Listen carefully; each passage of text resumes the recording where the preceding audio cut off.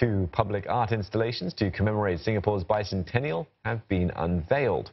Crossing Shores by artist Speak Cryptic is a 4-metre sculpture at East Coast Park.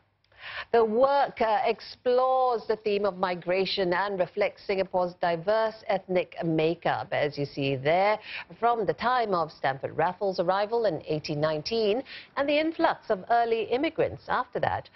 The second work is The Time Tree, which imagines what a tree older than 200 might look like in acknowledgement of Singapore's history before 1819.